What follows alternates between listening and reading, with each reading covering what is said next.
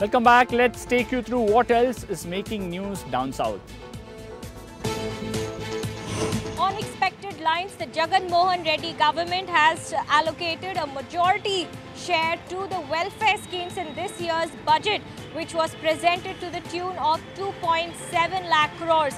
In fact, Jagan government has also laid emphasis on investments that have been brought into the state through the Global Investors Summit, and in fact has set up a committee to monitor the MOUs. Big victory for Jagan Mohan Reddy's YSR Congress, which has bagged 4 MLC seats in West Godavari district, Kurnool and Srikakulam. While the news is tightening around his daughter K Kavitha, Telangana Chief Minister K Chandrasekhar Rao is going ahead with his BRS expansion plans. This time with a second rally in Maharashtra in Kandarloha on the 26th of March, where the party claims many prominent leaders from the farmer community are set to join the party.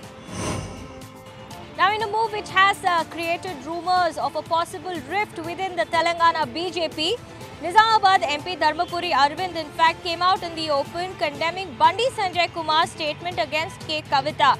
This has also triggered factions in fact within the Telangana BJP, with now Raja Singh, a controversial MLA for the party from Telangana, coming out in full support of Bandi Sanjay Kumar.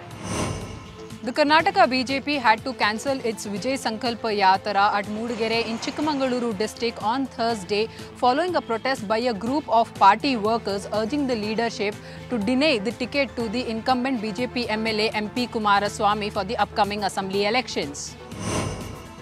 In a major embarrassment to Karnataka BJP, an alleged video of BJP MLA Umanath Kotain from Mangalore's Moodbidere taking dig at his own party leaders had gone viral. In a viral video, the BJP MLA can be heard saying that it is an arrogance of BJP that few leaders say that just because Muslims and Christians do not vote for them, why should they be taking any sort of development works for them? The Karnataka Chief Minister Basuraj Bommai came down heavily on the Maharashtra government regarding their decision to implement health scheme for the villages in Karnataka bordering Maharashtra. Karnataka CM also said that he will be taking this whole matter to Union Home Minister Amit Shah.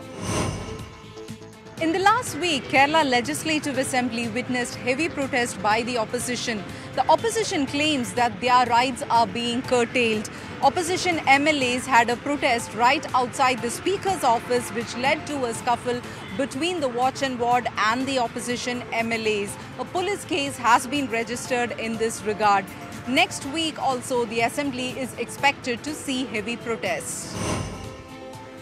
Doctors in Kerala under IMA Kerala chapter has taken out a protest against the attack on doctors in hospitals. Only the emergency services were functioning today. The doctors say that this is their fight for their lives as the attack on doctors and healthcare professionals in hospitals in the state has increased. After more than a week, the fire and smoke at the waste plant in Brahmapuram has been completely doused on March 13.